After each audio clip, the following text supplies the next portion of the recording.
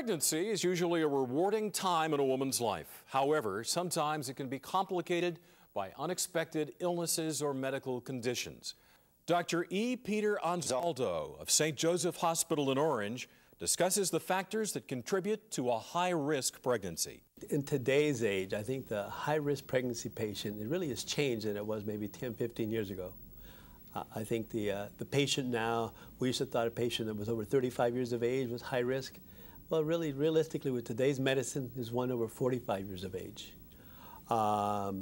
Mothers who have cardiac disease, mothers who have chronic hypertension, mothers who have known diabetes. Those are the kind of typical patients that I see. 3 to 4 months before she's considering having a child, she should come to see the high-risk specialist. We can counsel her regarding the risk of her having a fetal anomaly, the risk of her having some kind of chromosomal problem like a Down syndrome, and then what kind of diet, what kind of medicine, if she's a diabetic, what kind of control, if she's a hypertensive, what kind of medications she should be on that would be safe during the pregnancy. High risk not only means the mother, but sometimes it means the child. The child, with these prenatal diagnoses to our availability now, we're able to diagnose genetic problems, syndromes, lethal anomalies, and then these pregnancies become high risk. In the first half of the pregnancy, our biggest toolkit is our ultrasound.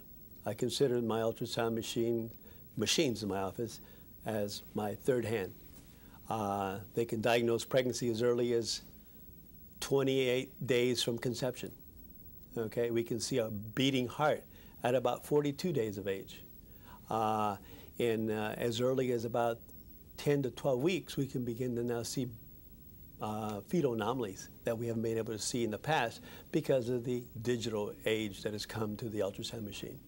I think we measure our success not so much by the number of healthy babies, because we know when we take care of these high-risk situations, we're talking about a higher proportions of our babies being ill, higher proportions of our mothers who are high risk give birth to critically ill and preterm babies.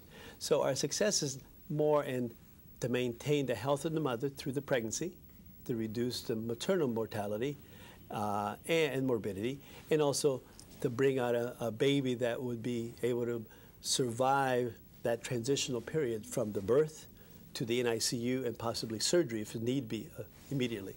In the next 10 to 15 years at St. Joe's Hospital, we're going to be now setting up a unit called a high-risk perinatal unit, where high-risk mother or high-risk pregnancy with an anomalous baby or a critically ill baby are going to be coming to the hospital for frequent antenatal visits, and then finally for the delivery, and then the transition team that will pick up the baby at the time of birth and be taken over to Children's Hospital for the NICU for possibly medical therapy, cardiac surgery, and then in the next probably 5 to 7 years, realistically, which is probably looking at doing some in utero surgery, so you can repair some of these birth defects in utero in this high-risk unit.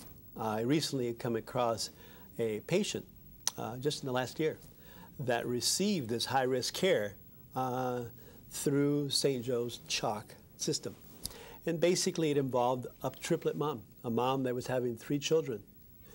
One of the 3 children was noticed on ultrasound to have 2 birth defects. So we had a very high-risk situation that at the time of delivery, we needed to establish the airway of the baby. You saw the entire unit, the operating room, the NICU, the neonatologists, the surgeons, the pediatric surgeons, all come together for that special procedure called an exit procedure. So we actually, before we actually cut the umbilical cord, the formed baby, we had the baby intubated, established, and baby was breathing before he even took a first breath. Before the umbilical cord was untied, we had the pediatric ENT doctor taking care of the established airway.